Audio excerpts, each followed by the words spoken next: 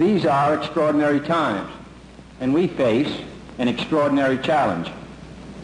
Our strength as well as our convictions have imposed upon this nation the role of leader in freedom's cause.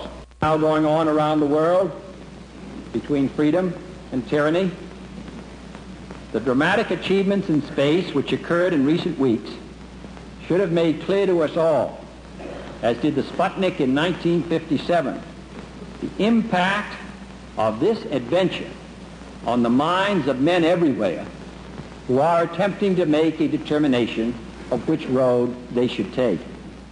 Since early in my term, our efforts in space have been under review. With the advice of the Vice President, who is Chairman of the National Space Council, we have examined where we are strong and where we are not, where we may succeed and where we may not.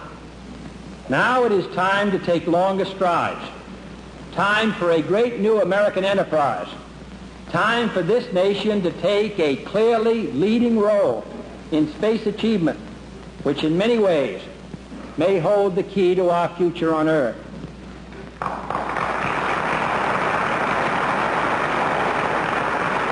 I believe we possess all the resources and talents necessary, but the facts of the matter are that we have never made the national decisions or marshaled the national resources required for such leadership.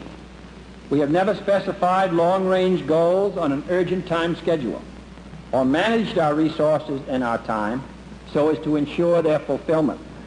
I therefore ask the Congress, above and beyond the increases I have earlier requested for space activities, to provide the funds which are needed to meet the following national goals. First, I believe that this nation should commit itself to achieving the goal before this decade is out of landing a man on the moon and returning him safely to the Earth. No single space project in this period will be more impressive to mankind or more important for the long-range exploration of space, and none will be so difficult or expensive to accomplish. In conclusion, let me emphasize one point. It is not a pleasure for any President of the United States, as I'm sure it was not a pleasure for my predecessors, to come before the Congress and ask for new appropriations which place burdens on our people. I came to this conclusion with some reluctance.